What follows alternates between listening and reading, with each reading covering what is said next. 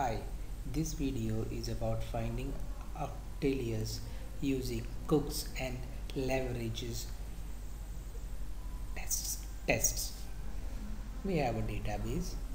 First, we try to fit a regression model for that.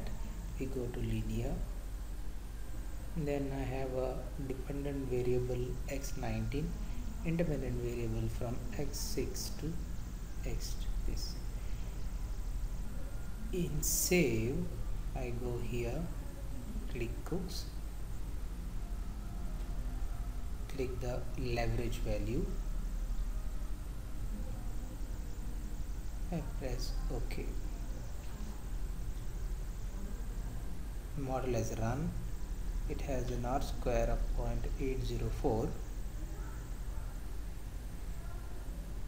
and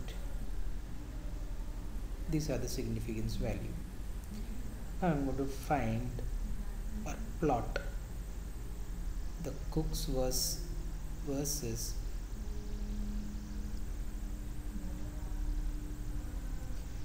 I try to plot a scatter dot plot. Click here.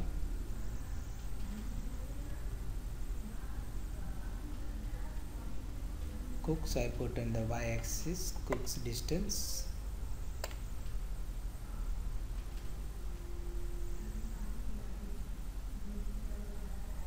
Oops, here we are, and leverage is on the x-axis.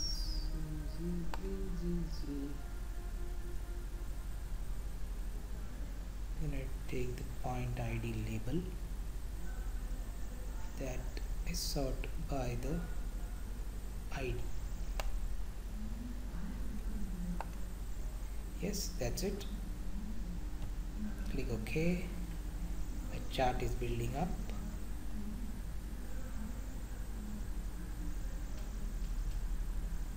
Yes,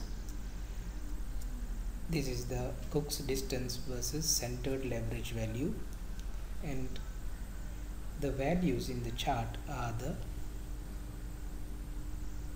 respective of observations in order. Take for instance, if I look at the 59th observation, which is high on Cook's distance as well as leverage distance, it is the first candidate for deletion. If I look at my R square here, it was 0.804. So I will try to delete the 59th observation and see the improvement in R square.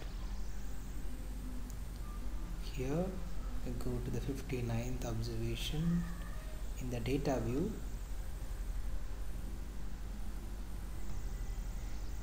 59, 59, 59. Yes, there we are. This is the 59th observation. I try to delete it. Now I will rerun the model to see the improvement in the fit statistic. The model is run.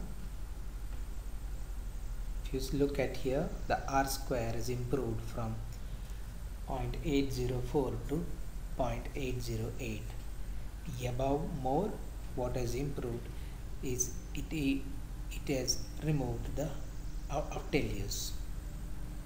Thank you.